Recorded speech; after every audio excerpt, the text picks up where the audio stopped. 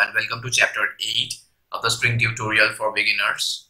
So in chapter 7 we talked about the Spring MVC module, and we saw how we can use Spring Web to tie or to attach a front end or a user interface to our application, right? In this chapter we're going to see how we can create a simple API, a REST API using the Spring Web module. So for the project, for the demo, I have already created this project, Spring MVC demo, and let's take a look at the dependencies for this project. Let's go inside POM and check out the dependencies. So for the dependencies, we have Spring Boot Starter, Spring Boot Starter test. So Spring Boot Starter is going to provide the basic Spring core dependencies to our project. And then we have Spring Boot Starter Web. So this is going to make our application a web application, and it can be consumed over over the internet, or it can be exposed as a REST API, which can be consumed by calling a URL that we expose. So that is what Spring Starter Web is going to do. And then we have Spring Boot Starter Dev Tool, Spring Boot Dev Tool. So that is going to help us with developing the application. So every time we make a save, it's going to restart the application and get the changes reflect. Yeah, so that's basically it for the dependencies. And apart from this, we also have this class, which basically acts as the entry point for our application, and it has the main method, and it gets generated when we create when we create the new Spring Starter project, right? So we have the main method inside our application, inside this class, and we have this Spring Boot application annotation on top of this class, right? So first up, what I'm going to do is I'm going to create a class. I'm going to create a new class, and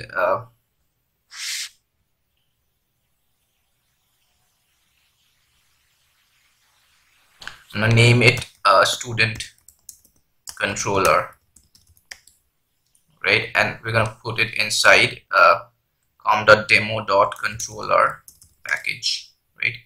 Let's click on finish.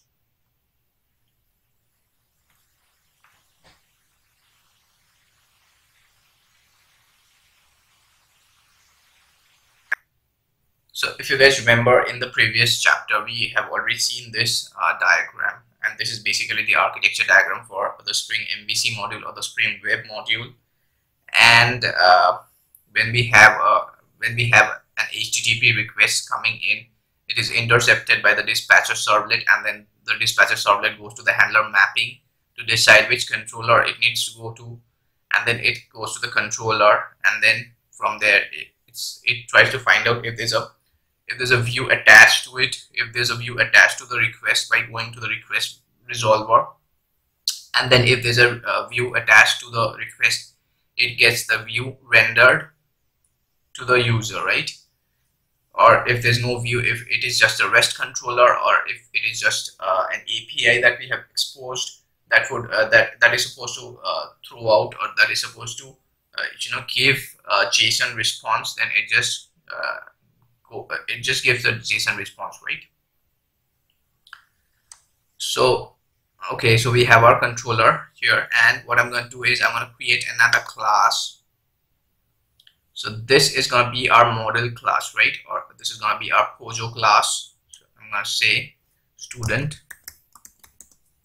right? And I'm going to put this inside com.demo.model package. Click on finish. And inside this, let's say we have two attributes called private string name and private int roll number, right? Roll number. And I'm going to create I'm going to generate the getters and setters for this class, for the attributes of this class. Let's say select all, okay.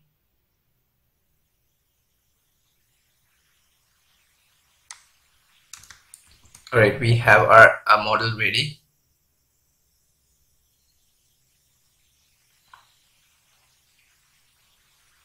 Now inside the controller class, what I'm going to do is annotate this as REST controller.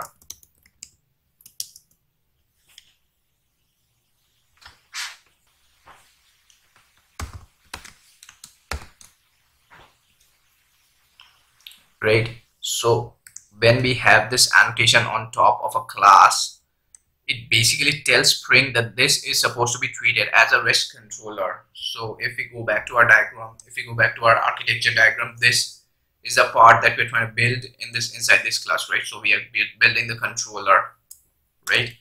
And when we say this is supposed to be a REST controller, we are essentially telling Spring that we do not have a view attached to this request, and this request is supposed to be this application or this controller.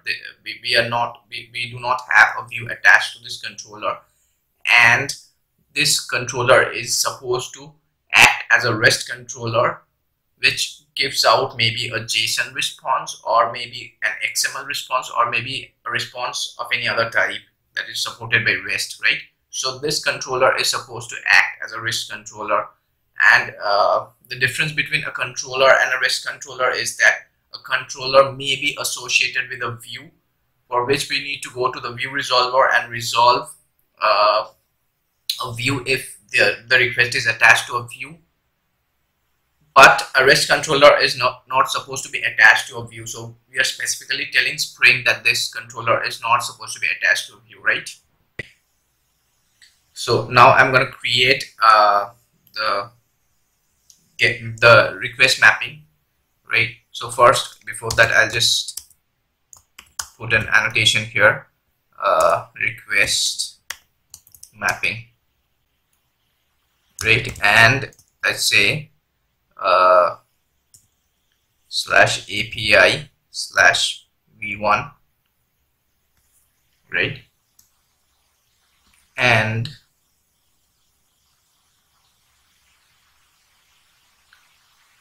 okay, before this I would say /student /API /v1, right? And here I would say get mapping,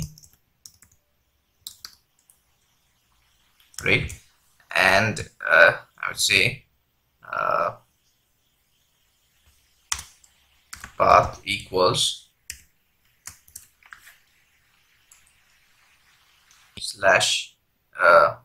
/get fetch by ID, right? And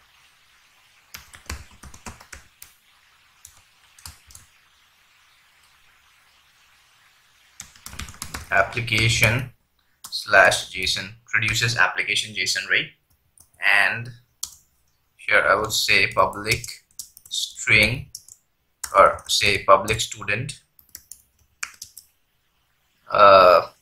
get student by ID, right? And this would take in the roll number. So I would say int roll number, right? And I'll get the imports, and I would create a new object of student here. So I'd say student equals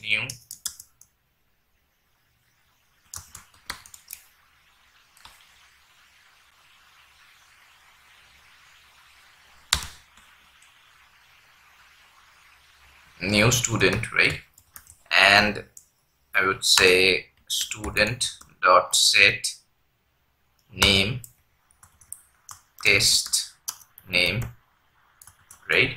And I would say student dot set roll number, and let's say the roll number that is coming in, right? And I'd return student, right? So what we are basically doing here is we are providing a request mapping, which is essentially a get mapping. So this is supposed to be a get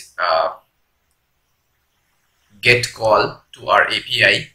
So the method that we set for calling this API should be get, and we are setting the path as /fetch by id. So this is going to be the endpoint for our API, and this is going to be the resource which we are trying to fetch, right? And we are saying that this produces application JSON. So the content type of the request is application JSON, right? And inside this method we are taking in this method we are taking in this roll number parameter as input parameter, and we are creating an object of student. So ideally we should be having a service layer injected into this class, and we should be making a call to the service layer to fetch our student, or fetch our result, or fetch our response from the backend. But for the demo, we're just creating the student object here, and we're returning the student object, right? Now let's test this application. So before running this, I would just open up application.properties, and I would set the server.port to say 8383, right? So our application is going to run on port 8383, right? And now what I'm going to do is I'm going to say run as a Spring Boot app.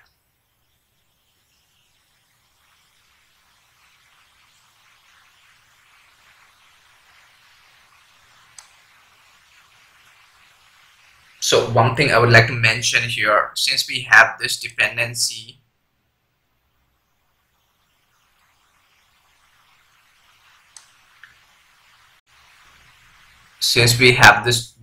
of Spring Startup Web in our build path or in our pom.xml, what this does is it embeds a Tomcat server in our application. So we have an embedded Tomcat server in our application, and our application would be running on the same Tomcat server, and we need not deploy our code or our application to a server to run it, an external server to run it, right? So what I'm going to do is I'm going to open up Postman, and I'll try to hit the URL, or I'll try to hit the API that we just created. So I'm going to say localhost CALHOST localhost 8383. So our code or our application is running on 8383, right? We can check it here. We have this running on 8383, and we're trying to hit what this URL, right? So we're going to say student/API/v1. This is what our complete URL would look like, /fetch by ID. Okay, so we would need to mention the request parameter here. So I would say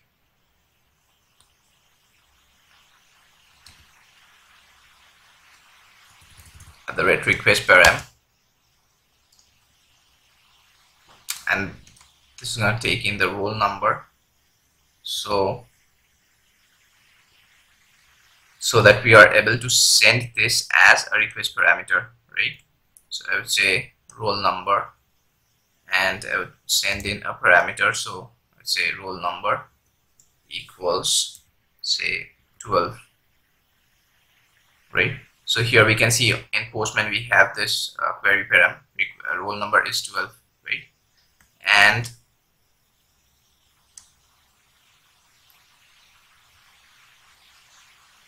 so once we save this, once we made the change, and once we save this, we can see our application got auto deployed, and the changes must have reflected just as we did a new deployment, right? Now what I'm going to do is I'm going to hit this send and see how our response looks like.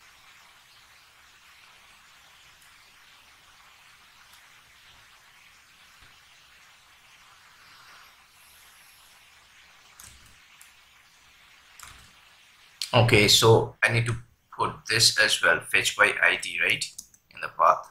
So after v1 I would need to put this fetch by ID, and I'll just send it again. So we have our response, right?